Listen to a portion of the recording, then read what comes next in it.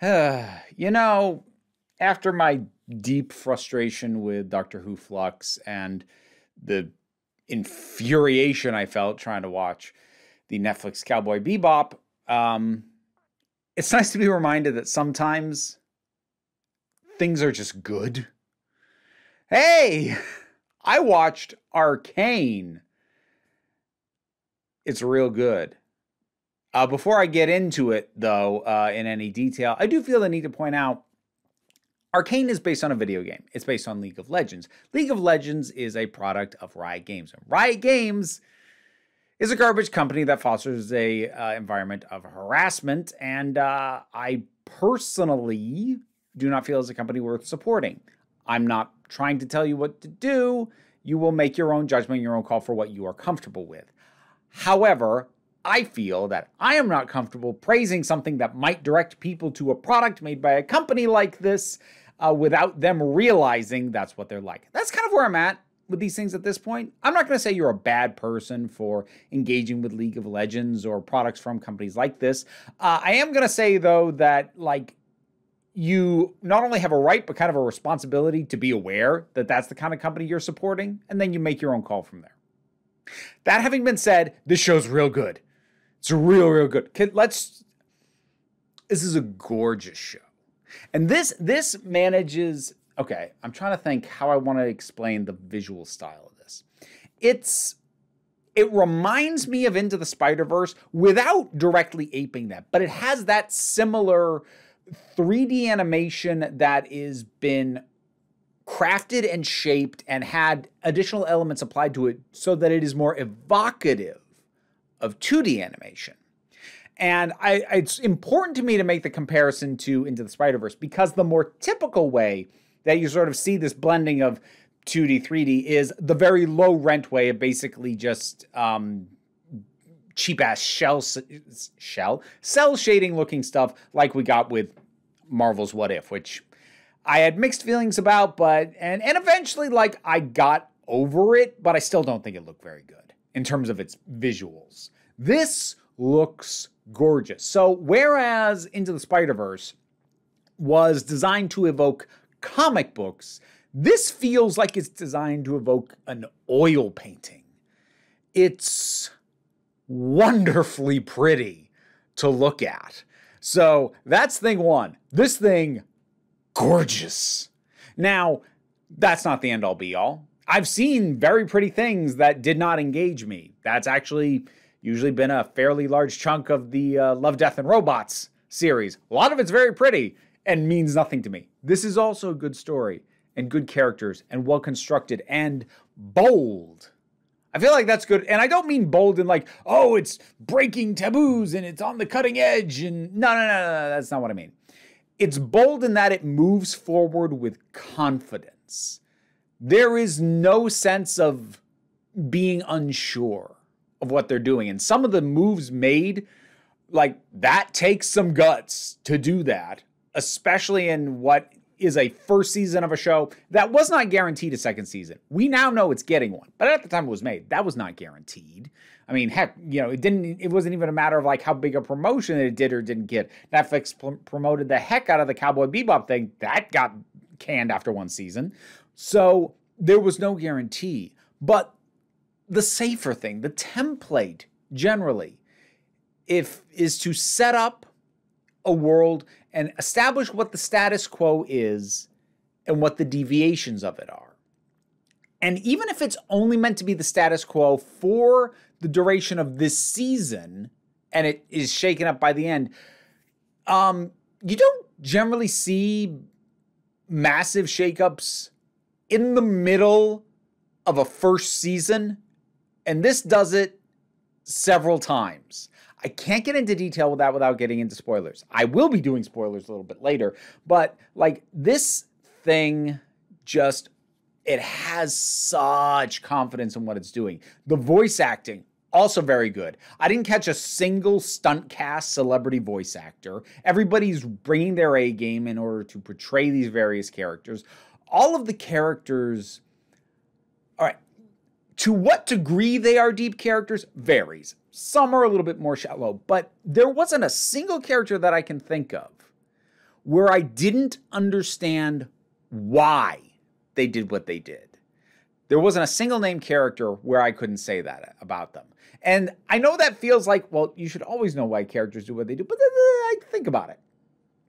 How many characters are you just sort of left in other shows? Are you just sort of left to assume why they're doing something? You're left to assume they do it for money. You're left to assume that they do it for power. You're left to assume they do it just because they think it's fun. But it's not really explained why that's a motivation for them. So here, whether it be a desire for lifting up the downtrodden, a desire for power, a desire to have more direct control over the goings-on, a desire to maintain any kind of peace even though you know you're bending the rules, a desire for personal profit, or just a desire to look smart in a room full of people clearly smarter than you. You get why everybody is making the choices and the decisions that they are making without bogging any of it down. It is a perfect balance of just the right amount of information for the characters that we get why anything is going on. And here's the really fun thing about that. You would think understanding a character well enough to be able to say, this is why they're doing that, would mean the character can't surprise you. Because you understand them well enough that you must know what is their logical decision based off the things I know about them, and then you can just predict their every move. Except that if you're clever and you go about it smartly, then that means you can take a character who the audience knows well enough to understand why they are the way they are and still surprise them by altering that person's situation or conditions or giving them new information that forces them to confront that why and to possibly pivot off it or to decide, well, that wasn't accomplishing the why that I was trying to fill. I need to do something else. And that, again, is something that this does. I don't have the time in my day. I kind of want to rewatch this and really chart out the character motivations and at what point everything gets dropped, because it's just real good. Real good.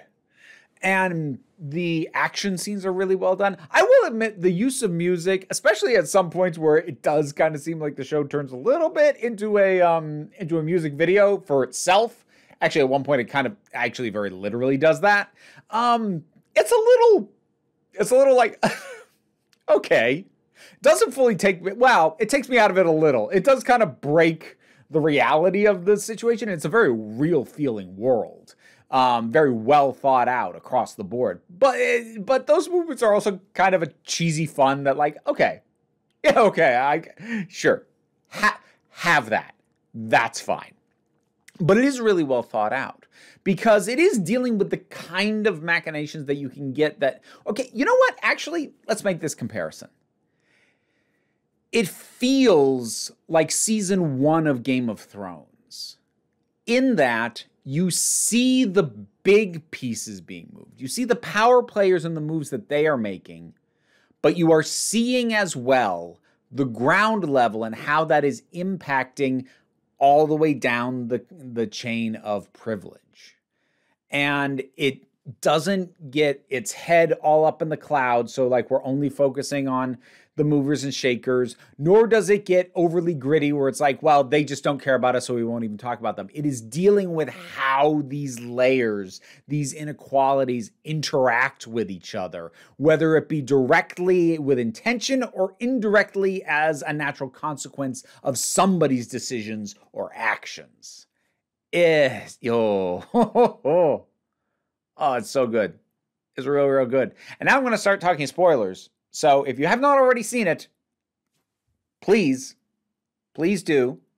Again, assuming you're comfortable knowing that it is in some way going to bolster Riot Games. And if you don't know about Riot Games, I'm not going to dedicate a whole bunch of time to explaining their issues, but I'll put a link in a pinned comment for an article or two, or maybe a video, something on them, because yeah. But assuming that is not a barrier to entry for you, and if it is, I get it. I'd really recommend checking this out. Okay, spoilers. I feel like I'm going to spend a lot of this time talking about Jinx. So, Jinx is a really interesting balancing act. And I haven't, because I did the thing that I normally do, which is not look into the critical reception by other people, whether it be here on YouTube or I know it's highly praised. I know that. But I haven't read specific breakdowns, criticisms, critiques, whatever, or heard them on YouTube or whatever. I don't seek those out until I get my thoughts out there.